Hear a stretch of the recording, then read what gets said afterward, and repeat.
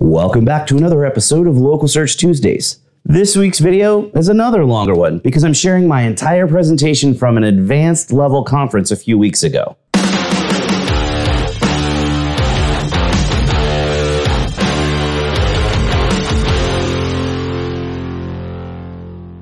After I presented at PubCon in Miami, I hopped a few planes to Myrtle Beach where I presented a keynote session at the Unfair Advantage Mastermind Group, an advanced level automotive conference. This presentation is about 25 minutes long and it covers more advanced tips for local SEO. Check it out. Welcome to How to Be an SEO Jedi and Win on Google. For those of you that don't know, I'm a little bit obsessed with Star Wars, so of course, with a Star Wars themed conference, I had to do a Star Wars themed deck. And you guys know who I am because clearly you're watching me here on this video, and I don't have to tell you to come watch the videos on the blog, that's kind of the purpose of this slide. But also, if you're just watching this and don't know, I do speak at a lot of conferences, and sometimes you see some presenters that aren't really that great. And, you get there and they just kind of read their own slides and the background of the slide is white and the font is Arial and it's just lots of bullet points that they read. So I firmly believe that bullet points kill kittens. So today's presentation will be entirely kitten safe. And then I always have a movie theme. So today's theme is sci-fi movies because I love movies and I love to talk about movies when I love talking about SEO. So there's always a theme. Today's theme is science fiction. Usually I only include one movie for every year in the last 50 years, but today we're going back 53 years because, hey, if we're doing sci-fi, we got to have all of the Planet of the Apes movies. So there are 82 total references today, and if it's something obscure you haven't seen, there is attribution over to the side. So you at least have a couple of cool new movies to watch along with all the awesome SEO knowledge you're going to get today. So let's kick this off. Are you here because you need a hand with SEO? Or are you spending too much time looking up at other dealerships that rank higher than you? SEO is a really tough puzzle to crack, especially when you're trying to show up well in one particular city or metro area. And unfortunately, you can't just float along with your website. You got to put in effort, because if you don't put in the effort to optimize well and show up in searches, your site's just going to blend into the background. And if you're going to blend into the background, you'll be virtually invisible to potential local customers. Now, I know SEO can get really confusing, and I don't want you to lose your head, because I'm here today to help you dig through the giant pile of crap that's online that talks about how to get your site to show up better in searches. In fact, I'm going to show you the actual code behind Google's matrix so you'll understand the signals that really matter. Now, I've been helping car dealers with SEO for over 14 years. And I spent a lot of that time doing SEO for used car dealers. So this conference specifically being for a lot of used car dealers, it's important to understand that most of them don't do any SEO. Now, sure, I know there's some franchise guys that are here at this conference, and they're also going to have a little bit better handle on SEO and probably be more invested in it. But with independents, it's important to understand that just a little bit of SEO work can help you really dominate search results and beat your competitors, because most of them aren't doing SEO, but you can even beat the new car guys. If you look at everything that you do to gain more business and more customers, SEO is your most important marketing channel. It's going to be the biggest opportunity to bring in more people and get more leads so you can sell more cars. One thing I want to point out, you shouldn't be stressing out about how you rank. How you rank doesn't tie into your bottom line. I could get you ranked for 100 phrases in one day, but it'd be 100 phrases that no human would ever search for. So it wouldn't help your dealership. If you really want to judge the success of your digital marketing efforts, you need to look at your traffic. Are you getting more organic traffic? And are you getting more leads? And are those leads resulting in more sales? And as a car dealer, you absolutely need local SEO. Local SEO attacks Google's local algorithm, which is a different algorithm. So any business that does face-to-face business with customers actually needs to be doing local SEO. And that local algorithm is more complex. There are additional signals you have to worry about. And it's important to understand that as people search for phrases related to car dealerships, most of those searches are going to automatically be localized, even if you don't include a phrase like a city or a metro or a neighborhood, or even a phrase like near me or nearby. Like in this example, I only searched for used cars and it returns results that are next to my current location in the real world when I'm doing the search. The signals that influence local visibility are your website and the content on the site and how that content is optimized. And also other websites that have links on their sites that point to your site. And also your Google My Business listing. And as a little part of Google My Business, but also expanding out beyond that, customer reviews. So today I'm going to talk about more advanced level, kind of Jedi type SEO tactics. This is not the basic stuff. This is the advanced stuff that's really going to help you. So let's talk about your website first. You need to make sure that you understand the implications of the page experience update that happened in July. There's a video here at this link that you can go watch. That's one of my weekly videos that talks about all of the factors that were added into Google's algorithm as part of this update. It's a really big update that's really changed how things work for a lot of businesses out there. And I've seen several car dealerships that were hurt by this update. So make sure you watch it so you understand everything that changed with the way that Google's looking at your site. You also need to make sure that your content is actually about your dealership and why you're awesome.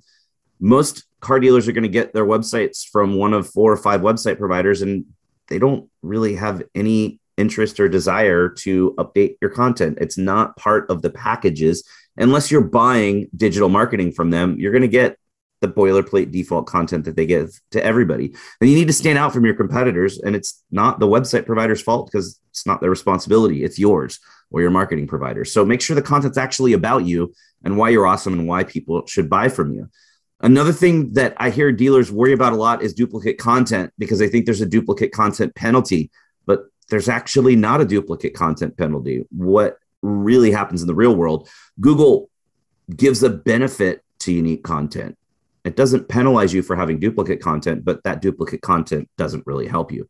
So one way that I like to check to see if dealers have the unique content they should have or boilerplate generic stuff they got from their provider, I can use Google to check this. So I can copy a sentence off of, typically I'm going to do it on the homepage or the About Us page. Copy a sentence or a sentence fragment or, a sentence and a half. Make sure it doesn't have the city that the dealership is located in or the name of the dealership because that would make it unique. But copy that sentence fragment or sentence that doesn't have the dealership name or city, and then search for it in Google inside of double quotes. Because when you search inside of the double quotes, it forces Google to return only sites that have that exact word combination on them in that order. It should only show one search result if your content is unique. If you see multiple sites that aren't you, then that means that website provider or that marketing provider has used that content on other dealership websites, and that's bad for you.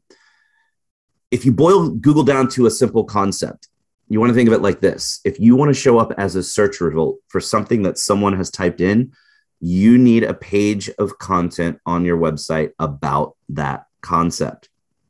This is where a lot of dealers get things wrong. They don't have a lot of content outside of the vehicle details pages on the site.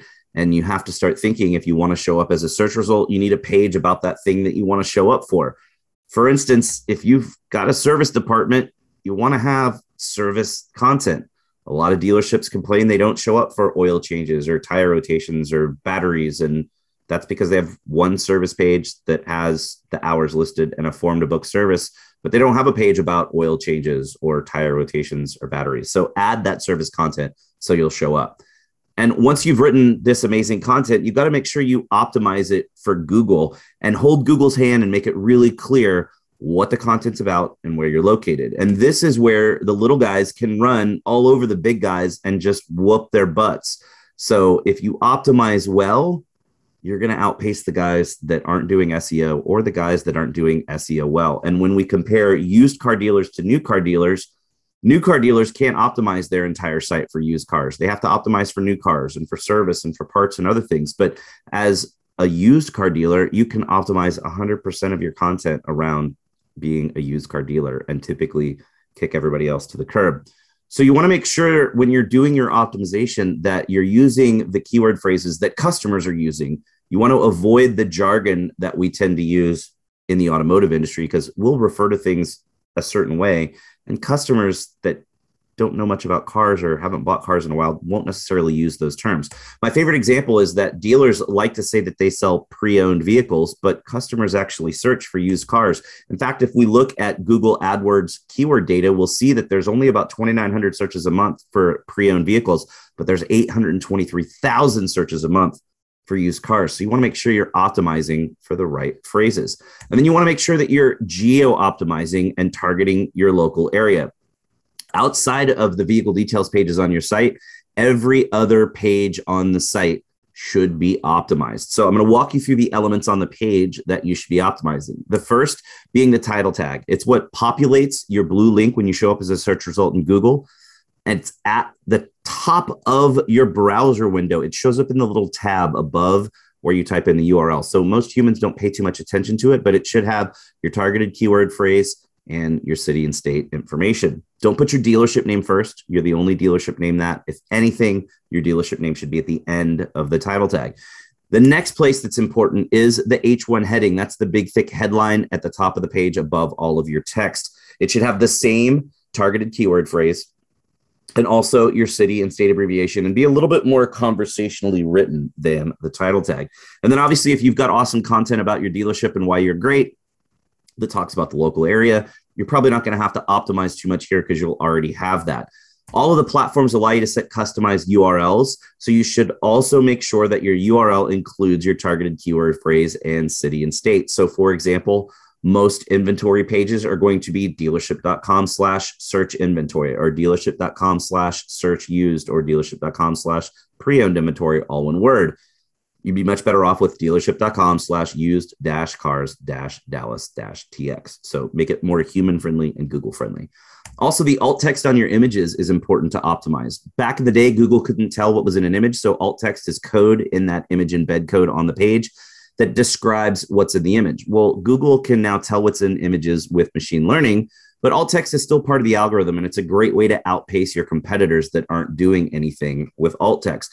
It's also important to pay attention to your meta description. This is behind the scenes code that humans don't see on the page, but when you show up as a search result in Google, the meta description is what displays those couple of sentences underneath your blue link when you show up as a search result. So think of it more like an advertisement. You want to write something compelling so that people will see this is the answer to my question, and you'll be more likely to get click-throughs from search results. Moving on, inbound links. Links from other websites pointed to your site are one of the most weighted factors in Google's algorithm. They're really, really important, but it's kind of tough to do. So most independent dealers and a lot of new car dealers and even a lot of automotive SEO providers don't really do anything with link building. Now, when you're thinking about the links that are pointed at your site, you don't really want to worry so much about the total number of links. You really need to concentrate on the total number of sites. So if you get 100 links from one site, that's not really that much better than getting a single link from that site. So worry more about how many unique websites point to you, not how many links you have in aggregate. You want to make sure you're getting links from local websites because we're looking at Google's local algorithm. So when you get links from local sites that point to your site, that backs up your local relevancy. If you need some ideas, I did a video that walks you through some really awesome ideas for local links. So go check that one out. And if you want to learn even more and get really advanced, I did an entire presentation about link building at a conference in Sydney, Australia a few years back. It's still super relevant, super up-to-date information, even though it's been a couple of years. So go check out the slides at that link right there. It's super awesome. We want to talk a little bit about customer reviews too, because obviously they're important to humans, but they're weighted in Google's algorithm as well. So you want to make sure you've got a good process in place. It's not a big deal if you don't have a perfect review score. A lot of research has been done that shows that businesses that have a perfect review score, people don't necessarily trust that those are legitimate reviews. A couple of bad reviews here and there make you look more real. So watch this video if you have any questions there. But you want to make sure you've got a proactive process and you make it easy for customers to leave a review and you ask every customer for a review. So definitely watch this video. It explains how you should have a page on your site that you send customers to that thanks them for their business and gives them options for where to leave reviews and sends them directly to those sites so it's easier for customers to leave those reviews. And you want to make sure you're answering every review that comes in, not just the bad reviews, but the good reviews. And here's a killer tip. If a customer leaves a review, with keywords in it that you're trying to rank for, you're more likely to rank for those keywords. So if you're trying to show up for used cars in your city and a review mentions used cars or used car, you're going to be more likely to show up.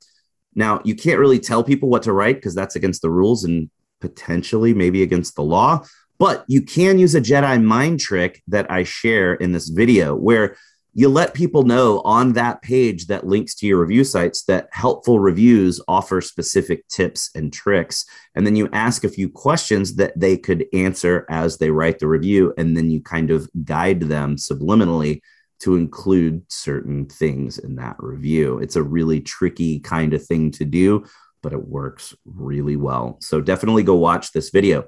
And if you have a negative review and you want that review to be removed, a lot of times, maybe it's somebody that you don't even have in your system and you don't even know that you ever even talked to them. So it's potentially a fake review.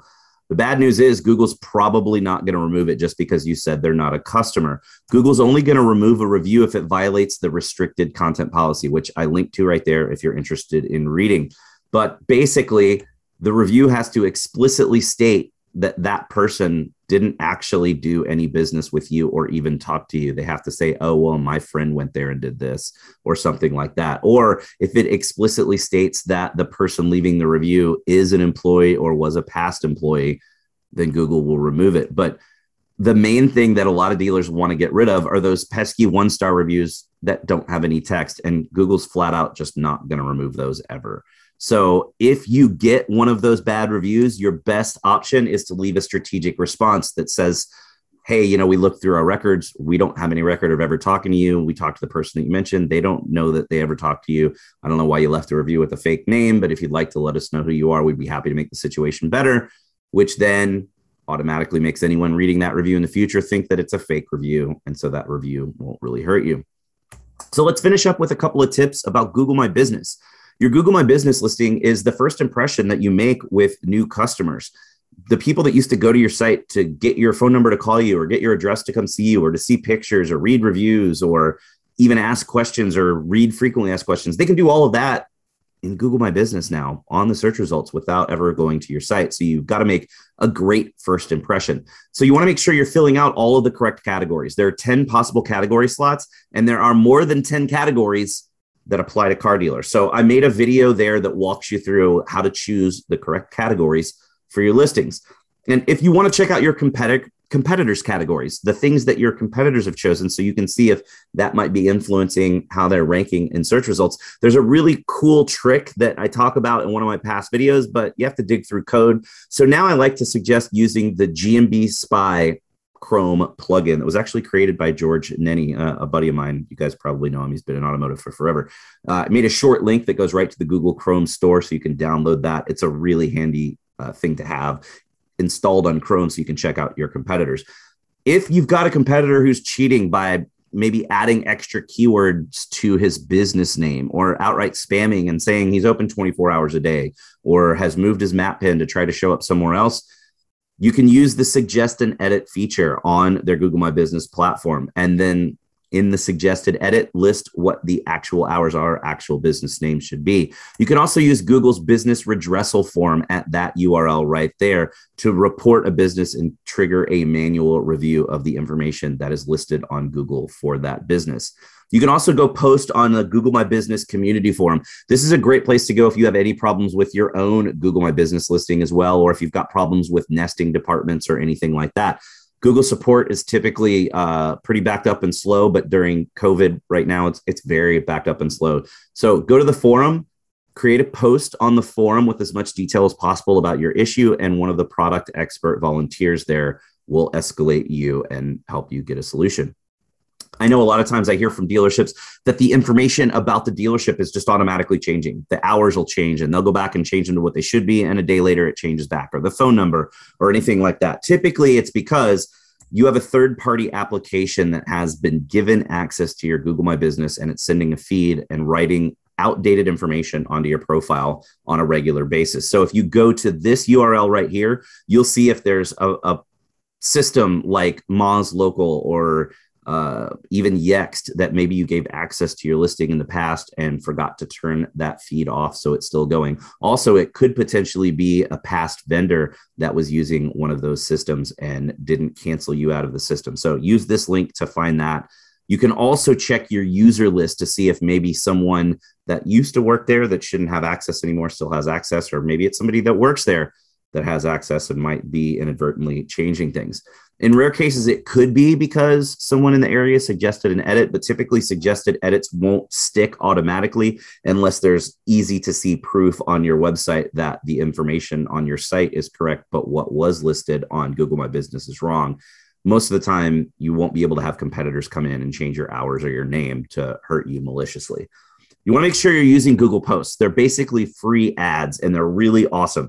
I did an entire Whiteboard Friday video for Moz all about Google Posts. So you can go check it out on the Moz blog right there. It's about 15 minutes of really in-depth information. You also want to make sure that you're checking out the questions and answers feature that it actually got added about 2 years ago, but a lot of businesses don't know that it's there anymore. So I created an entire video about that because I knew I wouldn't have enough time to go over it in today's presentation. Now, I know I went through a lot.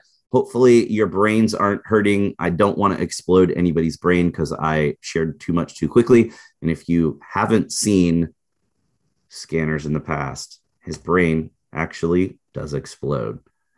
But anyway, the truth is out there about how to get better visibility in local searches. And now you've been given the key to success. So hopefully you can break out of your shell and do better marketing in the future so that your dealership or your business will be able to live long and prosper. So that was how to be an SEO Jedi and win on Google. You can follow me on Twitter at Greg Gifford. There's my email address. If you have any questions, feel free to email me anytime.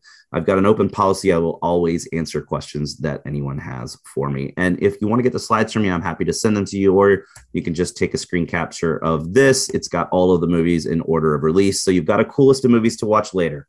Thanks so much. Thanks for sticking around to watch the whole presentation. That is definitely all the time we've got for this week. So you know what that means. Put your hand on the screen right here. We totally just high-fived because you learned something awesome. Thanks for watching, and we'll see you again next week for another episode of Local Search Tuesdays.